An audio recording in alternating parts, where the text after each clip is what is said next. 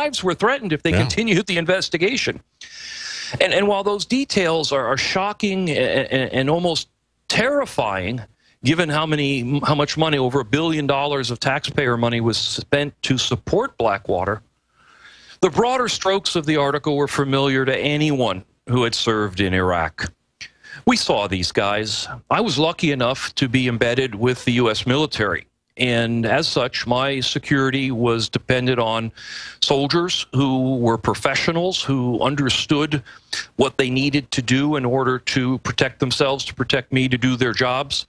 And I was very lucky. Whenever I visited the embassy or worked with people from the embassy, we saw Blackwater. And as I said in my book, we meant, well, these guys were basically a frat house with guns. That's a great way of describing it. You're talking about these different tribes there, the Kurds, the Sunnis, the Shiites, and to a lot of people who have a biblical background, they might recognize them as like the Medes, the Persians, the Babylonians. I think that these borders, these boundaries that were set up by the British Empire when they went in there, separating these different groups into different territories and not really setting the boundaries as to where the tribes live, but then putting some tribes, collecting them together into Iraq or to Iran, or putting part of them into both of those countries or into Turkey in the case of the Kurds. I think that was deliberate to kind of divide and conquer these people. So it's not really surprising.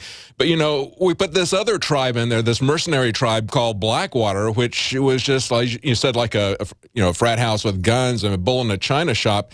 And the attitude that they had, given $1 billion, that they could kill anybody that they want. And right after this incident there with the investigators, they in fact did kill whoever they wanted. I mean, they're talking about, in terms of details here, they're saying that American personnel were, these Blackwater personnel were known for their swagger, their recklessness, running cars off the road, shooting wildly in the streets, even killing civilians. I mean, that's the kind of stuff these guys were doing. That's why I guess the State Department investigators were there, and they got told that, hey, we'll kill you if we wish.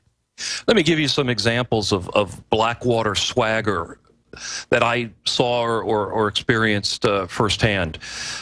Blackwater guys, the soldiers would work out in the gym constantly. That was pretty much one of the few things you had to do in your spare time.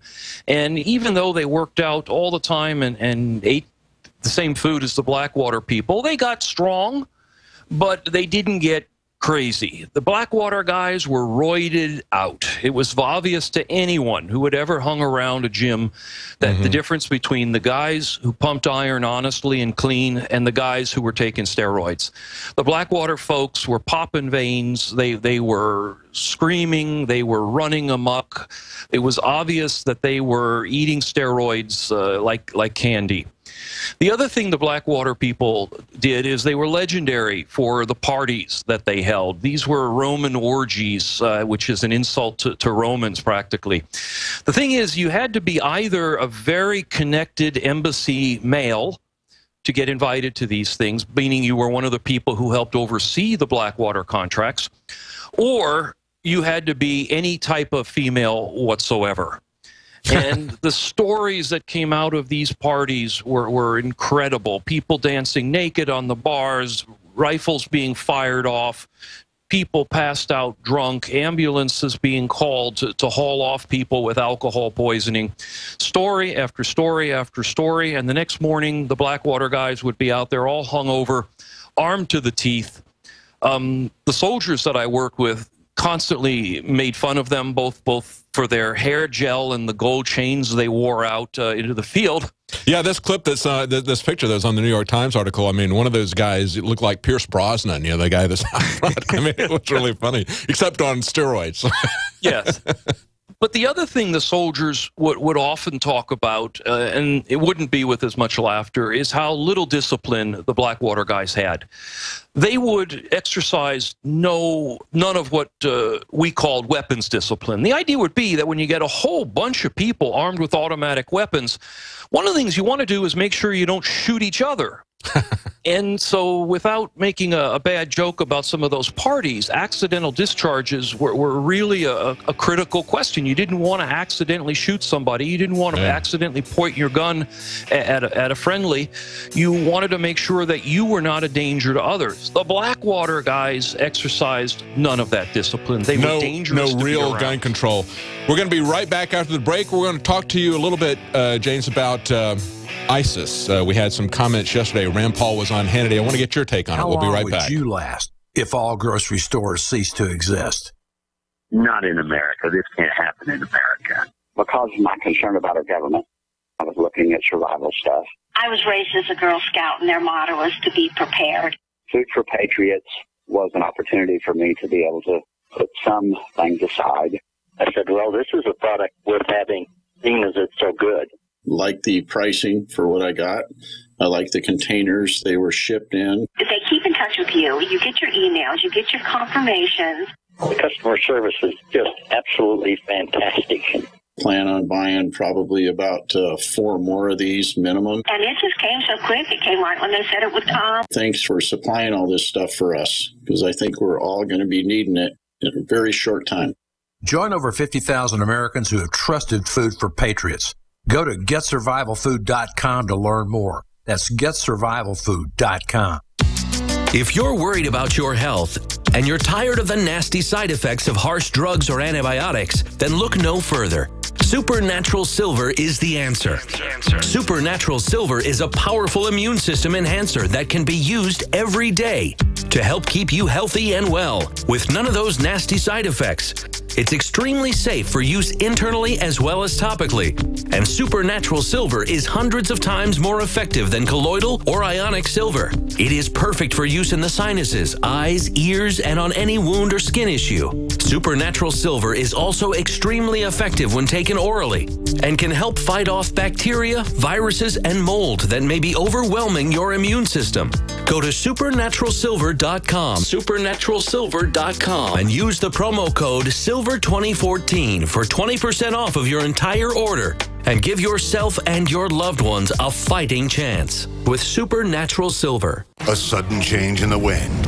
The day grows dark as ominous clouds move in and lightning begins to carve arcs in the sky.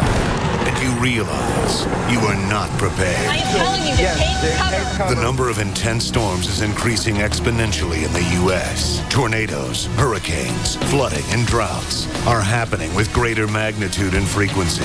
If you are choosing to rely on the government to save you, And no one's coming to help them. you could be dead wrong. The first step towards self-reliance in the face of disaster is a visit to MyPatriotSupply.com. There you'll find the absolute best prices on storable foods, non-GMO seeds, emergency water filtration devices, and so much more. All orders over $49 qualify for free shipping in the lower 48. Visit us online or call 866-229-0927. That's 866-229-0927 and speak to one of our preparedness advisors today. Remember, before it's time to survive, it's time to prepare.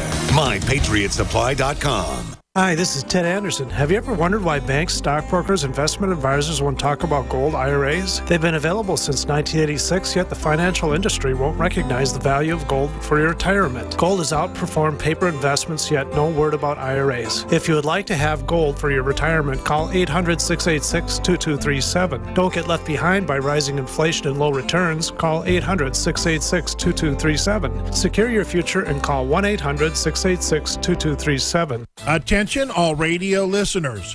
Survival Life is giving away free credit card knives exclusively to our radio listeners here today. Visit mycreditcardknife.com to see this covert knife in action and claim yours for free.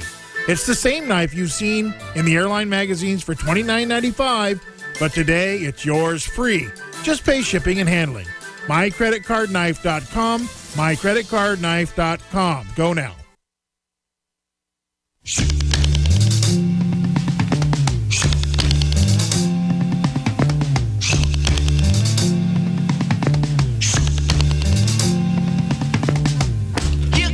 Welcome back to the Alex Jones Show. I'm David Knight, and I'm talking to Peter Van Buren, a longtime State Department diplomat. He wrote a book on his experience. He said, we meant well, how we lost, though, the hearts and minds of the people of Iraq. And as Peter was saying earlier, he would retitle it, I Told You So. One of the things that we've been telling people is that the funding of rebels in Syria by the U.S. government was going to have destabilizing, to put it mildly, effects.